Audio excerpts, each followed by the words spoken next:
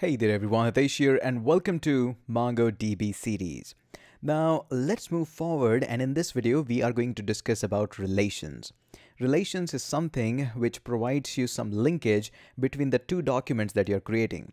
So far in the course we have created a database just by the command use and then the database name, and then inside the database we are creating number of documents. It can be like users, courses, or whatever we want to create.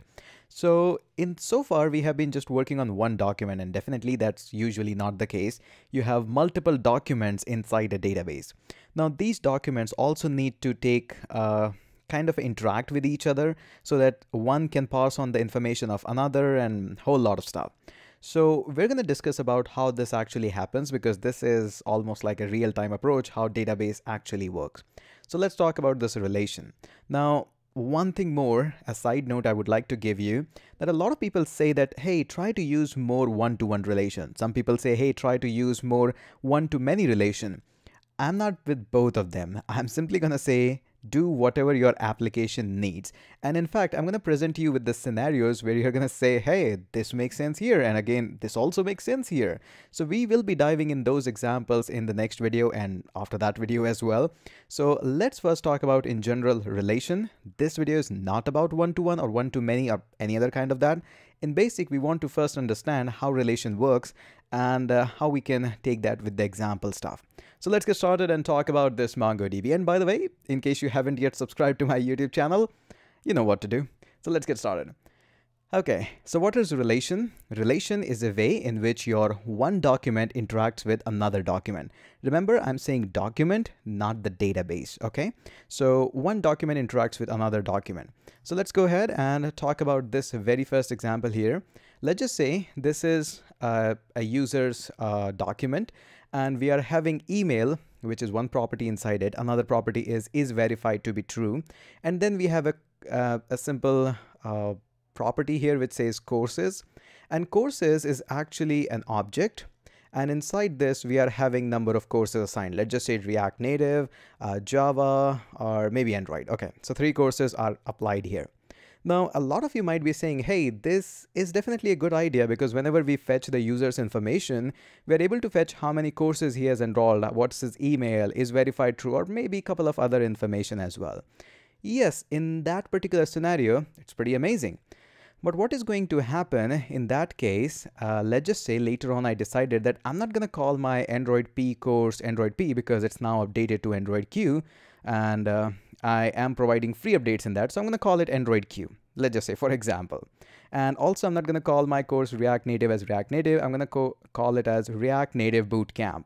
Okay, so you have done the 2 updates in the course itself. Now comes up the problem. This kind of relation is amazing if you have just one user here in this particular case, but it's going to be absolutely horrific and terrifying in case you have 100 users or probably 1,000 users or probably more than that.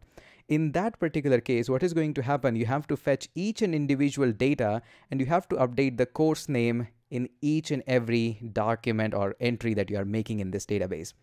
Not at all an ideal approach, but definitely there are some situations where this approach actually makes much more sense. So we're going to talk about that. Now, another approach of the database is that let's just say we save this information in multiple documents. The first document actually says that we're going to have email as whatever the email is. Then we have all the information is verified, mobile number, street address, whatever we are asking for the user. And then we have a courses document as well, object. And inside that we just pass on another. Here also we were passing on array, but here we were passing on actual name of the course itself. Here we are passing just on IDs.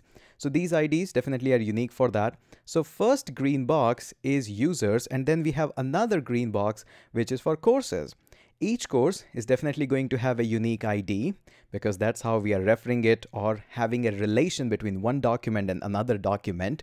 And whenever we call ID 1, let's just assume we are giving this ID and we're calling it as React Native course. Now this in particular, the situation which I have given you is much more making sense, because whenever I say that, hey, I don't want to call it React Native course, I want to call it as React Native Bootcamp, means the same, but I just wanted to change it.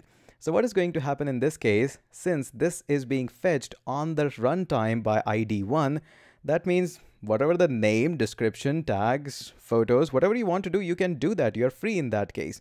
So yes, definitely in this case, if we want to display the user's information and want to edit that, the second approach makes sense. But in fact, there are many situations in which the first one actually makes sense. So it's not about one is good, one is bad. It's all about what is your use case scenario. What is the demand of your application? So there we go. Now the little bit idea is clear about what relation is. Now we can move on to our terminal, and we will be creating both of these situations, that how we can work on with the situation 1, and then we're going to work on situation 2. We'll give you a separate example. Of course, I'm going to include YouTube videos and courses on that, because this is how I connect more better in a better way with you. So that's it for this video. I hope you are enjoying this. Now that this is all clear up, let's move on to the next video. Fire up the terminal, and I'm going to give you some assignments as well. So that's it for this video, and let's catch up in the next one.